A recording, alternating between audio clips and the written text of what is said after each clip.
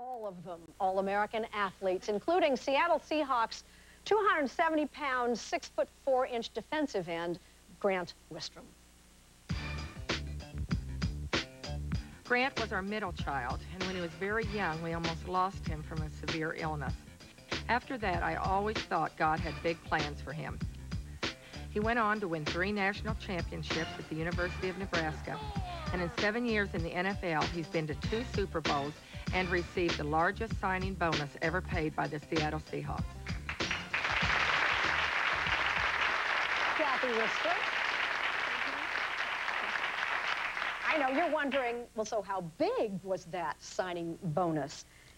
Well, it was $14 million, which is a lot of money. That's not the contract. No, that's the bonus. And we found out, reason they gave it to him up front, they felt that he would probably be there, stay there, wouldn't embarrass them, so it just shows you good hard work pays off. So. You're still glad he got that college degree to fall back on? Well, what he wants to do is actually coach and teach when he's done, so he'll still have to get a teaching degree. But yes, we're glad that he stayed and finished up. Yeah. You say that people think your son's life is a fairy tale. Why do they think that? He always seems, especially his brothers do, to be the right place, the right time, but he's worked very hard to get where he is. Never has been, well, he was on 1 year with losing team with the Rams, but basically he's always been on a winning team, has that sort of a winning mentality. He's been very fortunate. Listen to this. This woman went to her son's football games and never saw him lose for 4 years. 2 years in high school, 2 years in college at Nebraska, and you didn't see him lose. I mean, you might have thought something was a little strange there. I realized then that it's just as hard to be a good winner as it is to be a good loser, to be humble. And his other brothers, you know, weren't quite that fortunate. So he really, it's just an experience you can't believe. Your story is not unlike the story Benita Favre told about her husband, Big Irv, his influence on Brett Favre. Your husband, Ron, he was kind of a tough presence in the boys' lives too. How did he? What did he? Did he train them, or what were the rules?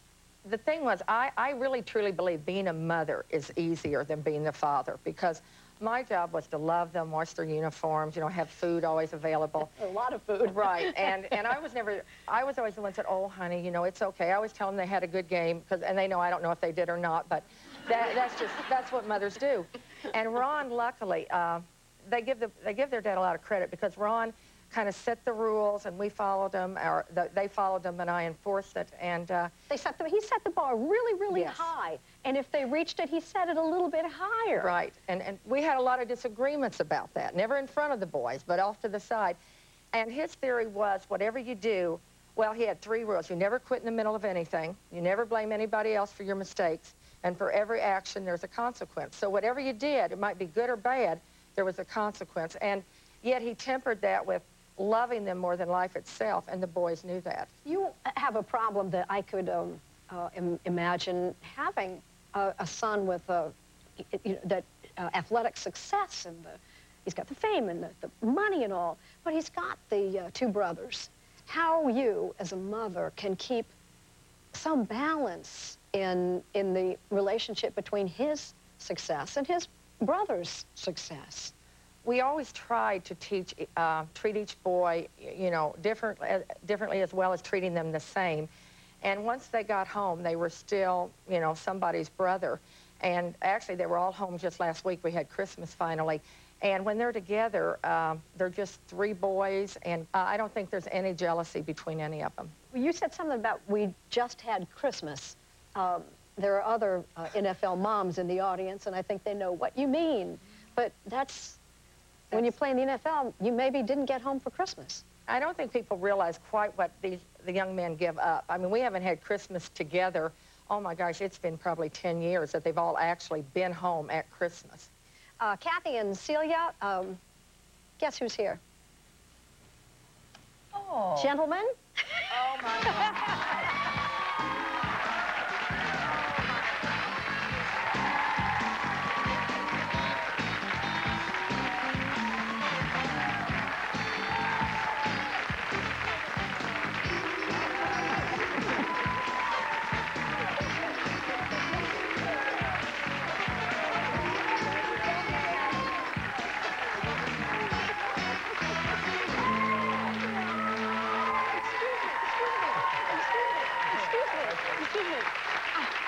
I vanished. Where did Jane go? We've got to find a place for these big guys to sit down, and we'll be right back.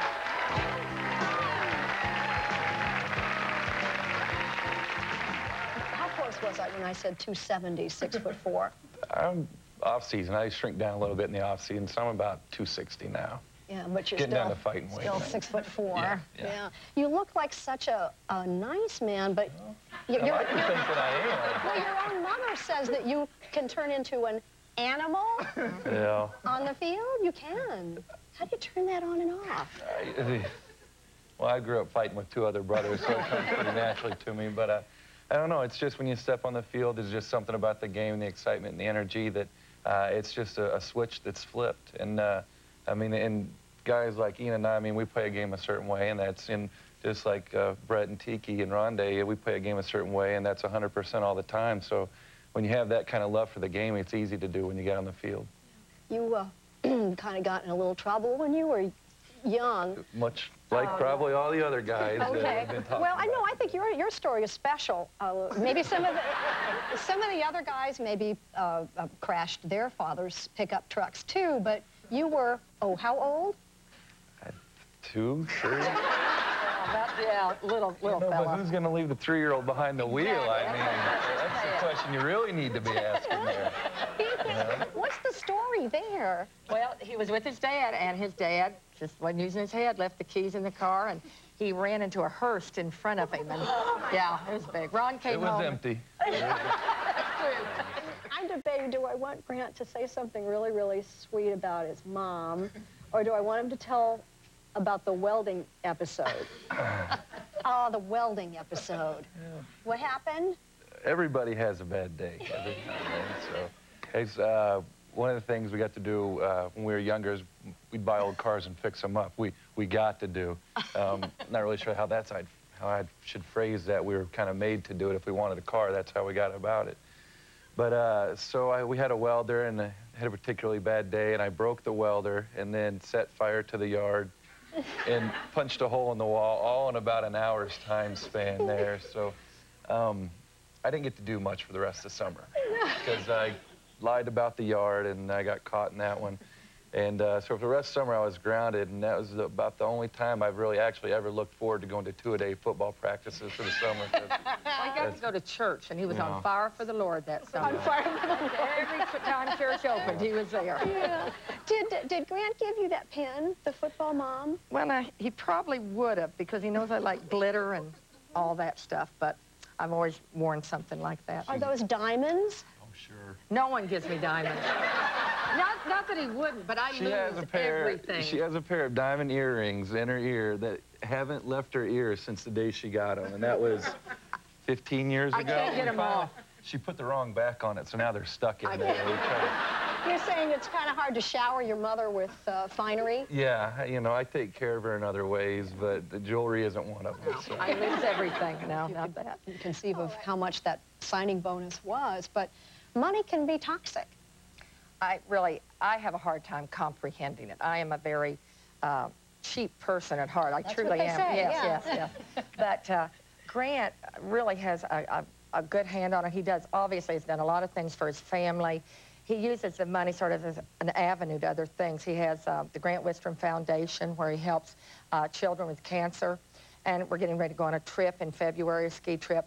And when he's around those little kids, I mean, what he can do for them, not just with the money, but because of who he is, I really believe that's his gift. I mean, I think football has allowed him to do it, and I really do think that's part of the plan. So the money, I mean, it's been wonderful, but quite honestly, with or without the money, raising the 3 boys, that's the biggest thrill of all. The money, now trust me, being here today on the Jane Pauley Show, this is wonderful. Yes. So I'm not going to put it down or anything, yes, but he uses the money really to help, especially the little kids. He said, adults maybe aren't always so honest. Kids are honest, and he loves being with them. Thanks to you guys and the mothers, and especially Geraldine, Bonita, Celia, Kathy.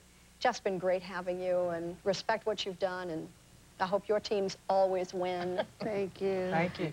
I hope your team wins, too. Thanks for watching, and we'll see you next time.